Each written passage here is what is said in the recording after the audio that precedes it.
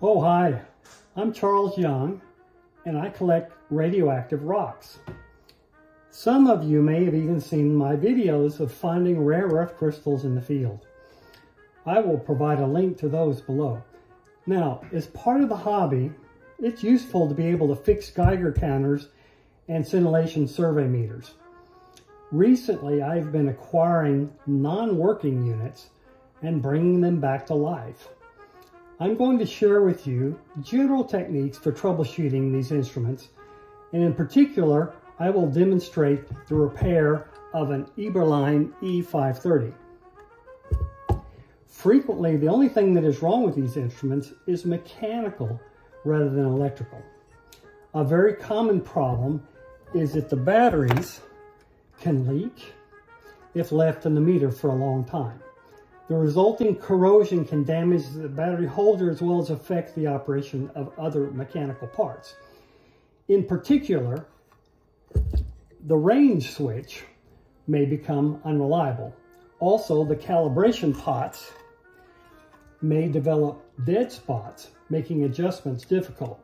The solution to these mechanical issues is to simply spray a contact cleaner on the part, work it back and forth a few times until it starts to work better, and then you're good to go. Frequently, this and restoring the battery contacts may be the only thing wrong with the meter. If fixing the mechanical problems does not fix the instrument, we must delve into the electronics. For that, you will need at least an oscilloscope, a digital voltmeter, and of course, a soldering station. It is also handy to have a high voltage probe, like the Fluke 80K40, to measure the high voltage directly. If you don't have one of these, there's still a cheap and dirty way to verify that at least the high voltage is working. This involves using a Geiger tube and the oscilloscope. When the GM tube discharges, it creates an RF signal that can be picked up by the high impedance probe of the oscilloscope, and it looks like this.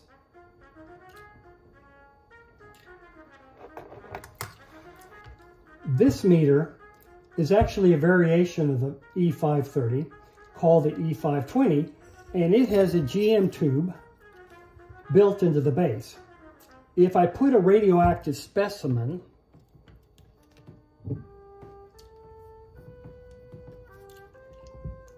next to the GM tube,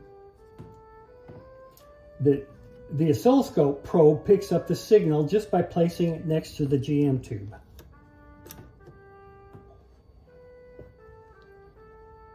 There you go. You can see the signal right there. This tells us that the HV is working and that it is only necessary to follow the signal through the instrument to fix a non-working meter. These old meters are frequently made of just discrete components, and they all have similar circuitries. There's a high voltage supply that provides the voltage going to the probe.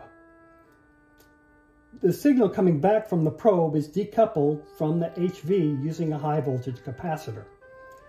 This resulting signal is fed into the amplifier that conditions and stretches the signal according to the RC time constant of the selected range. The stretch signal charges a capacitor that is then discharged through the meter, whose reading reflects the balance between the charging and the discharging. So that is the overview of how these meters work. Let's look in more detail at the circuit of the Eberline E-520. The decoupled signal arrives at the base of Q4, and the inverted signal emerges on the collector at R10.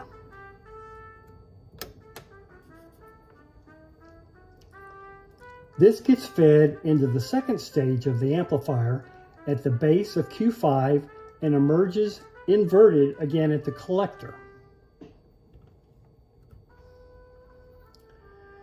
The signal is decoupled and input into the base of Q6, which is biased into cutoff so that its output is near 0 volts when no signal is present.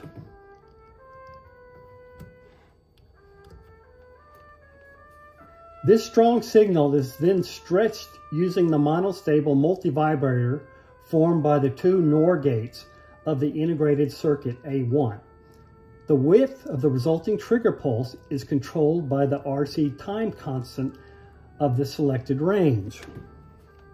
This pulse is for the times 10 range, and the second is for the times 1. You can see how it stretches the pulse. The trigger pulse is then fed into the driver transistor Q8, which is normally off so no current flows. When Q8 gets turned on by the pulse, it charges the capacitor C10, which then gets discharged through the meter M1.